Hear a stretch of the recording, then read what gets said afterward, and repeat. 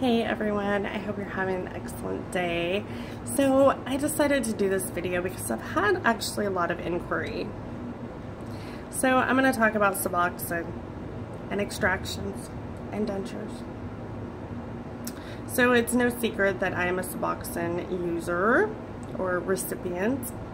I've been on it for 6 years now. I am part of a national program that has studied the use of Suboxone for a very long time. Now, I never did hard drugs, but a work injury got me addicted to pain pills. Now, I'm an anomaly within the clinics that I go to, which is a highly renowned research hospital. This isn't a little tiny neighborhood clinic. This is one of the top research hospitals in the nation. I am an anomaly because they don't know how I'm still alive with the amount of opiates I was consuming on a daily basis to keep my withdrawals away. It's a lot. But being on Suboxone, it really scared me that I wouldn't be able to handle the pain of extractions. So that was one of the things, I had many, but it was one of the things that held me back for so long. So I was afraid of the pain, because I wouldn't be able to take an opiate to help. So when I finally realized that it was time to take this bull by the horns and take the process on, I talked to my doctor about it, and they actually did switch me to an opiate for a few days, which is very possible. If you are a Suboxone user, just talk to your doctor and you can actually switch for a couple days if it's safe for you. Ask about it. It can happen. So I took an opiate for a few days and it worked great for me, and then I switched back to my Suboxone all within a day. It's not a super long process. It's not uncomfortable, it's not painful or anything like that, but it will get you through that first couple days. So it is possible to switch. You just need to talk to your doctor about it, your Suboxone doctor. You need to make sure all of that is handled by one person, one doctor. Now, pain and Suboxone. Suboxone is not like methadone. It's totally different. Suboxone basically covers the opiate receptors and tricks them into thinking that they're getting the substance that they need. It's a synthetic opiate. It doesn't make you high. It doesn't have any side effects, except for it just tastes gross. You can't abuse it. So if you want to do this, it is a possibility. You can switch. But if you're on a lower maintenance dose and you are having pain, or you are going to get dentures or have multiple extractions, they can up your dose to help with the pain. So it can help with pain. Now, they up my dose every once in a while due to bursitis in my hips. And it helps. It really does. It can help with extreme pain. So just talk to your Suboxone doctor about it if you're on Suboxone. Don't let Suboxone hold you back from getting dentures, because it's not that big of a jump. It really isn't. I was very frightened with it. I thought that there was no way that I would be able to handle the pain on Suboxone. But they ended up switching me. But I know that the dosing can be increased up to a certain amount a day, because it caps out after a certain amount, 32 milligrams a day. It becomes non-effective. So you can only go up so high before it just doesn't do any good. But if you're, say, on 8 milligrams a day and you're going to go through this process, they could bump you up to 32, and it would really help with your pain. So just know that it's not out of the question. I've had a lot of people ask about Suboxone. I've met a lot of Suboxone users here. It's crazy. It does save lives. It is not like methadone. You cannot abuse it. You don't get high from it. It just makes you normal. I have had incredible success with it. My genetic testing showed that I was 89% susceptible to addiction through my family. It's been passed down through my family from generation to generation. And I've lost half of my extended family to addiction-related deaths. And I'm sure I will lose my brothers to it too. I'm the only female out of my parents' children. And I'm the only one that's been able to stay away from addiction. But Suboxone did save my life, and I am forever grateful for that. I will be on maintenance for the rest of my life, and that's okay, because it saved my life. So if you are a Suboxone user and it's kind of holding you back, just remember that Suboxone can help with pain. You can get off of it for the extraction process and be put right back on it. And that can all happen within a day or two. But you have to remember that it has to kind of flush out of your system for the opiates to start working. And so let's just say if your extractions are on a Friday, that week leading up to Friday, you would have to stop taking your Suboxone on Tuesday or Wednesday and switch over to your opiate. And then let it kick in until Friday.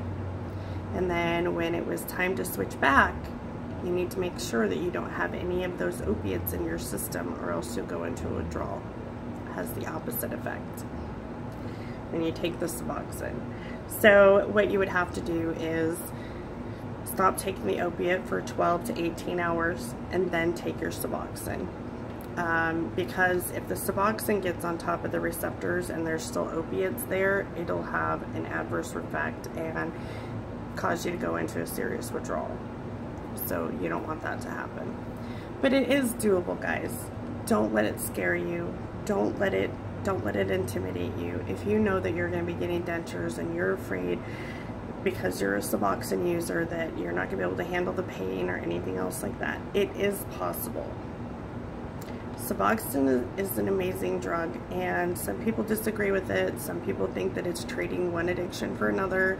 But I'll tell you right now, the amount of opiates that I took during my addiction phase, it forever changed my body chemistry, my brain chemistry. It will never be the same.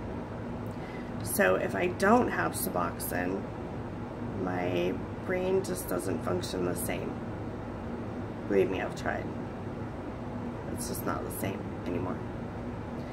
So I'm a firm believer that this is a really good trade-off. You know, it works for me, and I'm really happy with the quality of life that I have now with it. You know, I didn't purposely go out and shoot up heroin or anything like that. I got hurt at work, and that led to a very unpleasant 5 years of my life. Now, it's not my place to judge anyone, even if you do shoot up heroin, whatever led you there. But Suboxone is out there, and it is a really great opportunity for people. It really does have good qualities. I know that it definitely has saved my life, and it will. I will be on it for the rest of my life, and I'm okay with that. I see my doctor every 3 months, and it's perfect. My life is normal, a very normal life. I don't have to, you know, worry about anything. I have my buffers. I'm good to go. But if you're worried about having Suboxone, getting dentures, and things like that, just know that it is possible. It can help you with your pain. I upped my dose during the following week after my extractions, and it really helps with just the minor discomfort and things like that. So there's really not a ton to worry about with that. So if you are worried about it, just know that there are alternatives with it. There are ways to handle it, and don't let it hold you back. Because if you are on it, you are already doing an amazing thing for yourself. The next thing you can do is to follow through with the process of dentures if you need them, and start that better quality of life. So don't let Suboxone intimidate you. It's not a bad thing. You know, it's scary to some people because they think methadone, and it's nothing like methadone. It's not. So I'd be more than happy to answer any Suboxone questions. I know that I've talked to a few people about it already, but if you have been offered it, it is great with helping with minor discomfort and pain, and even moderate discomfort and pain. It can be very, very successful. So just make sure you have a good Suboxone doctor. That's really important. Over the last year, I know that there's been a ton of funding for the program and getting it out to places that really, really, really need it. So I'm really thinking about starting a Suboxone group online. We'll see what happens, but I've been on it for so long that I feel like I have a lot of knowledge regarding Suboxone, its purpose, all the different levels of it. I've been on different types of it, and I know the different types that they're about to come out with, which is pretty cool. They're coming out with a 30-day implant, which is kind of neat. So the thing with that though is that if you have an emergency and you need to get off of it, they gotta take the implant out. That's why I never wanted the shot. So anyway, I really hope this helps the people who are really worried about it. Don't be scared of it. Really don't. It's a great thing, and I know that for me, I managed to get through my extractions as a Suboxone user, and it went great. So don't let it hold you back. If you're on it, you've already saved your life, and it's really manageable. It really, really is. So don't be afraid of it. I really didn't have a ton of pain when I had all of my teeth extracted. 26. A lot of them were broken off at the gum line, but the mixture between the opiates that I was on for a couple days and the Suboxone got me through it. No problem. So there's some ibuprofen on top of all of that, and it was good to go.